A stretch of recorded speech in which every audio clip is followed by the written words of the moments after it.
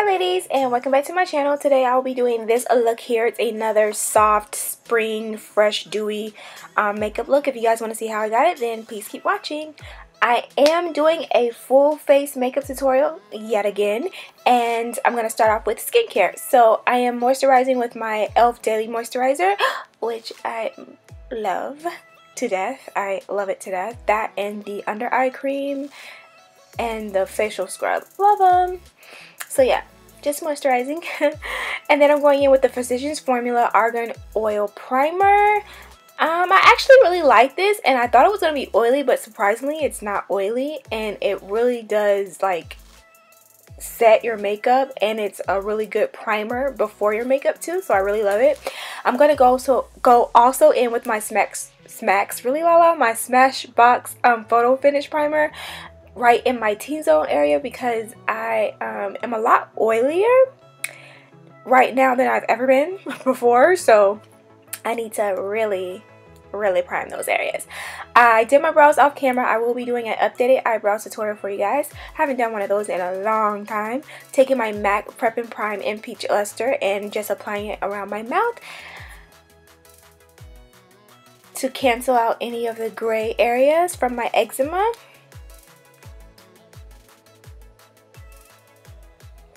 Like I said before, this is another soft spring makeup look. Me and my husband were going to the zoo that day. We were celebrating the 1-year anniversary from the day he proposed. So we were going to the zoo that day, and so we went to church first, and then we went to the zoo, and then we had dinner. So I wanted to wear like makeup that was appropriate for the zoo, dinner, and church, you know.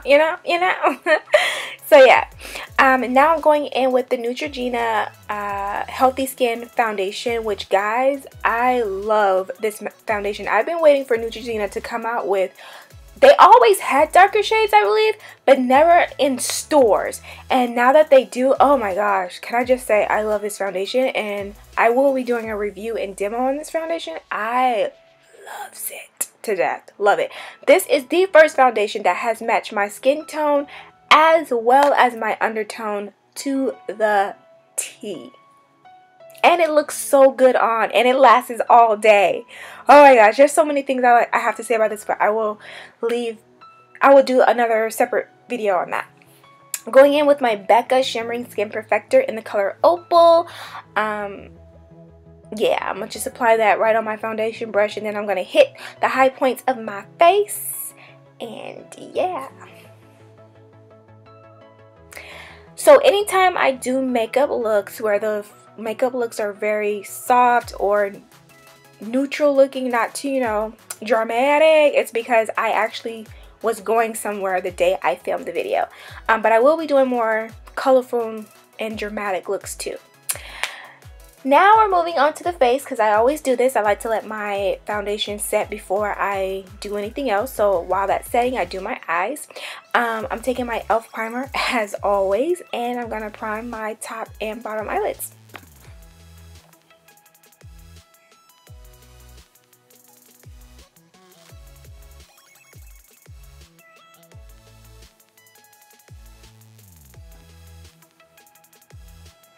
Going in with my Coastal Scents Hot Pot Barista. I'm going to use that as my transitioning color. I'm using a SOOOO blending brush. You can get these brushes at Walgreens. I think they still sell them. Anyways, this one I got on clearance, but I've had it for 2 years, and it's my favorite brush of life. My favorite blending brush of life. Now taking the Coastal Scents Hot Pot in the color Paprika, and I'm going to use that also in my crease, just below the transitioning color.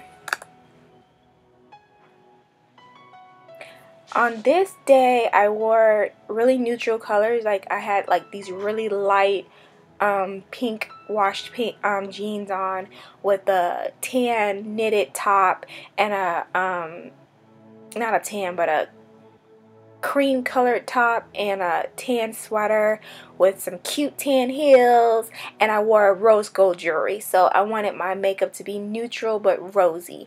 So that's what I was going for. I'm taking that same color, Paprika, and I'm applying that on my lower lash line as well. Going into one of my favorite palettes of life. This is the 26 Shadow and Blush Palette by Coastal Scents.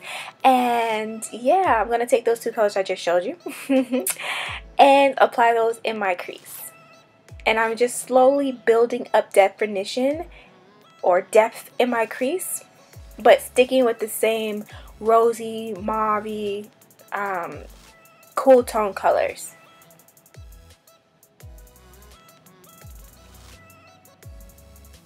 Also applying that to my lower lash line.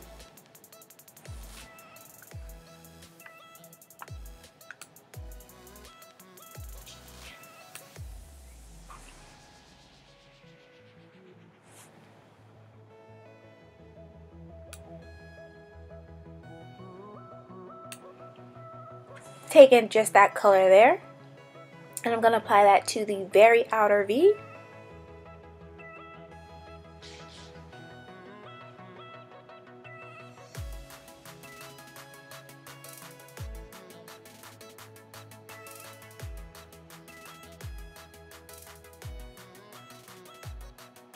And slightly blending it out.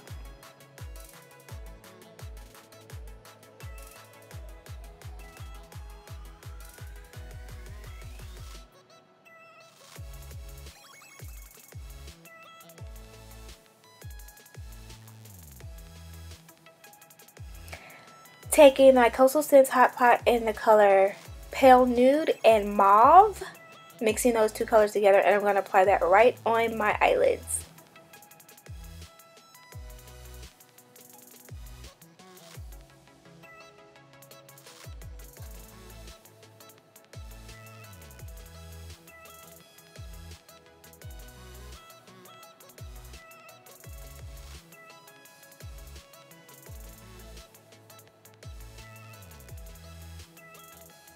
Taking the Coastal Scents Hot Pots in the color Paprika and Paprika and Barista again. Oh my gosh, it is really late, guys, and I am so tired. I just worked a 12-hour shift and I'm like exhausted. And I'm just using those colors to blend out and make sure everything is gradually fading the way I would like. Going back with the Coastal Scents Hot Pot, and I'm taking the color Flesh Tone, and this is my favorite like inner corner and brow bone highlight when I want just a little bit of oomph. I love this color. It's like an iridescent pale gold. It is so beautiful. And I'm just touching my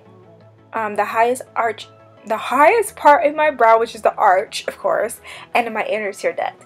Now going in with the CoverGirl True Blend Roses palette, and I lied because I did not put Flesh Tone in my tear duct. I'm actually taking these two pretty colors out of that Roses palette, and I'm going to apply that on the tear duct and the lower and part of the lower inner lash line. I love these CoverGirl eyeshadow palettes. I think I have all three. If not, I have two of them. I know I have the greens one and of course the roses one that I just showed you guys. If you guys want to see me do a makeup look or tutorial with them, please let me know down in the comments section. Thumbs up the video so I know that's what you want, and I'll do it, and I probably will do it anyway, but I'm just saying.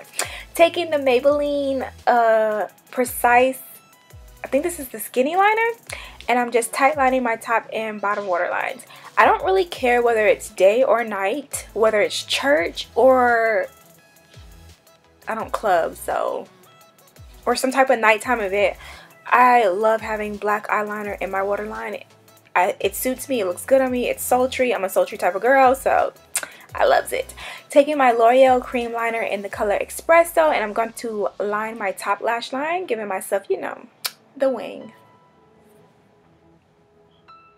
And I went for a brown instead of black to make it more softer and yeah, just to make it a more softer. I didn't want it to be harsh all the way, you know. I didn't want the harshness of a black wing to take away from the softness of the eyeshadow.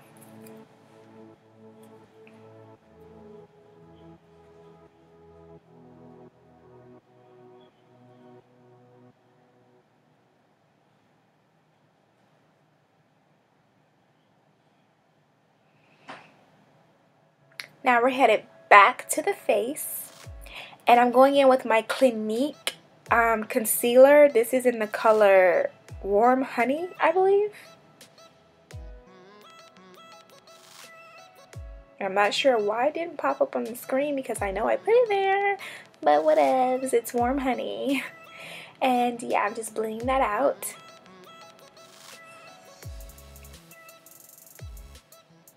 I really like this concealer, but it's really thick, and if you don't blend it out and set it really well, it will crease.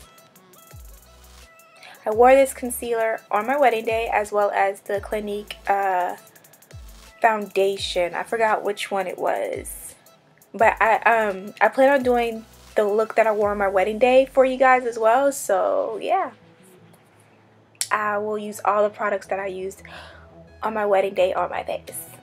So yeah.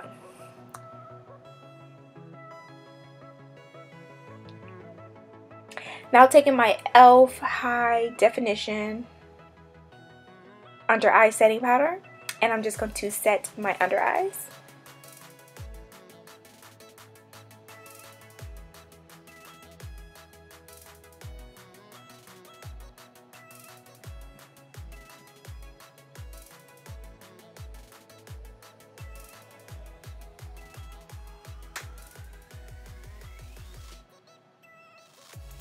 Taking my Rimmel Stay Matte Translucent Powder, and I'm going to just set the forehead, nose, lip, chin area. Taking my MAC Studio Fix Press Powder in the color NW45, and I'm just going to set the rest of my face, and I'm using what is this, the e.l.f. flat foundation brush. I like this one because it's really dense and it does not pick up a lot of product. Because when I'm wearing full coverage foundations that dry matte, I don't like to wear a lot of base powder. So now I'm going to bronze my skin with the ColourPop matte bronzer in the color Happy Hour. I really don't know how I feel about ColourPop's matte products, like as far as their eyeshadows and bronzers and blushes go. To me, they're hard to use. Like, they don't really pick up color. I don't know if that's just me or if other people have the same problem. I love their satin and their Super Shock eyeshadows, but the matte ones seem to be really hard. They're more harder to work with.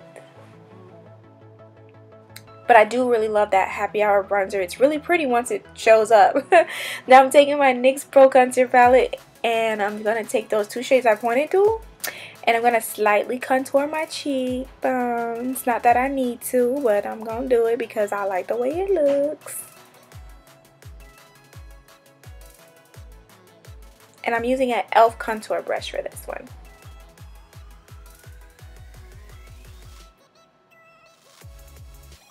I'm pretty sure it's called an e.l.f. angled brush, but I use it to contour, so yeah. Now I'm going back into that Coastal Scents 26 shadow and blush palette, and I am taking those 3 blushes there. 2 of them are matte and the other one is a satin finish, and it's beautiful. And I'm mixing them all 3 together, and yeah, just popping that on my cheeks. If I could recommend one Coastal Scents palette to get, I recommend this one, because not only do you get beautiful colors that you can take from day to night, it's highly pigmented, and those blushes are to die for, like literally legit to die for. That palette is a must-have in your collection. Taking my Anastasia Beverly Hills Glow Kit in the Glow Kit Gleam, and I'm taking Mimosa, Hard Candy, and Crushed Pearl, mixing all those 3 together and applying it to the highest points of my cheekbone, the bridge of my nose, my cupid's bow, the tip of my nose, and my forehead. I no longer highlight my chin. I don't know why, I just stopped. Now guys, don't hate me. For some reason, I either lost the clips to me putting on my lips, the lips area, or I just was not recording all the way when I was doing my lips. But I'm taking the lip liner by Jordana in the color Rock and Rose, and then I also took the ColourPop Ultra Satin Lips in Tulips and Freaking Frack. I put Tulips on first, thought it was a little too dark for the look, so I put Freaking Frack on top just to tone it down a little bit and make it match the eyes a bit more. Like I said before, I was going for a monochromatic look, or did I say that right? Don't shoot me if I didn't. And this is the finished look, ladies. I hope you guys enjoy. I do have a review video coming up for some hair that I have installed right now. Not in this video, but I have installed right now. So if you guys want to catch that video, I will check you in my next one. Bye, guys.